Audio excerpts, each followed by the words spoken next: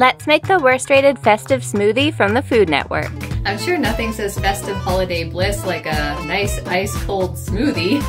Chocolate yogurt. I really want to know who is like, wow, I really need to make a holiday themed smoothie. Milk, chocolate syrup. Let's blend. Here's a little chocolate. We're gonna rim it with some candy canes. Sure. Honestly, it looks like a fancy festive coffee. Yeah, it doesn't scream smoothie to me. It kind of looks more like a milkshake. Oh, nope.